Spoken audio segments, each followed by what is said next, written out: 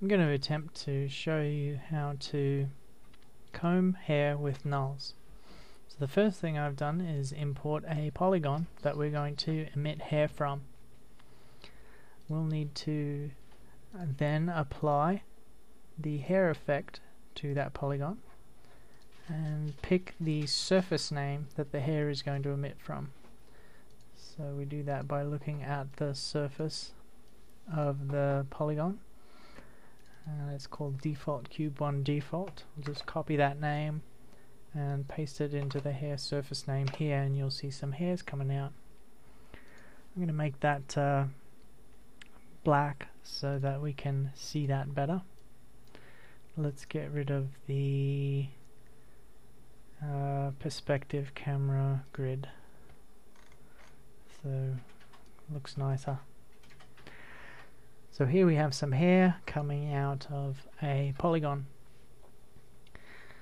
The combing works with nulls, obviously, so we'll need some.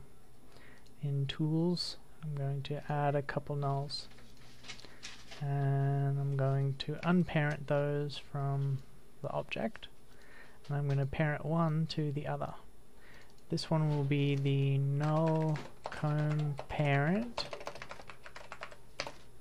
and this will be the null comb. So in animate, we'll just pick the comb null direction null's parent, which is null comb parent, and we'll just make sure that this object will rotate around so it's roughly the direction that we're going to want it, and let's just put it at a funny angle so that it does something. So you'll see that it's not actually doing anything right now. What the combing direction does is influence the direction of the lay, and so we have to give the object some lay value. We'll do 0.5 here. And now in the null we will need to scale it a little bit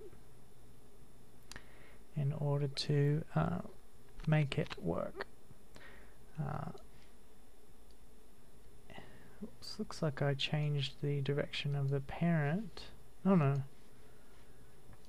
No, that's right. Okay. So as you can see, the null is skewed this way, so a lot of the hairs are now pointing out that way. And as we change the direction, you can see that the hairs are now moving along with the null with a particular fall off.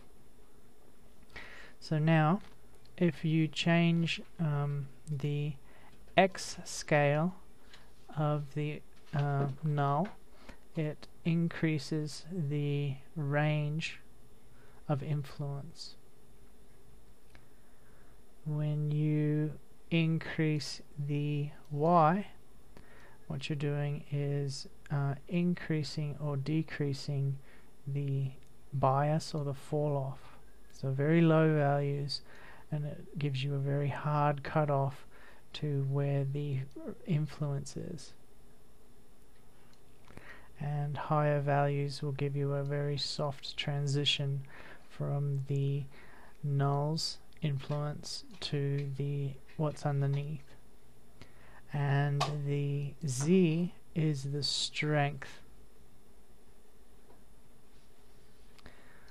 So by utilizing the scaling of the null, we can define different aspects of how the how much influence and how far the influence is over the hair.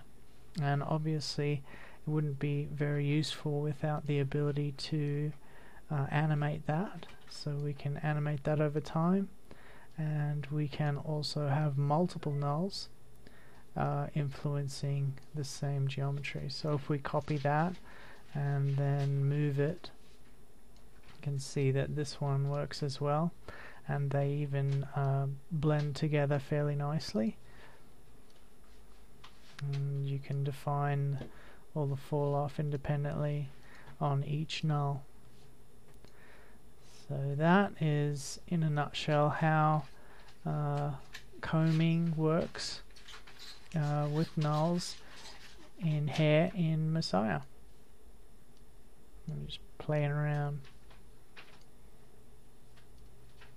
So obviously you'd want to stick one of these on the ear and another one on the nose, and or stick these nulls all over your character so that you can define the particular combing direction of your fur. The end.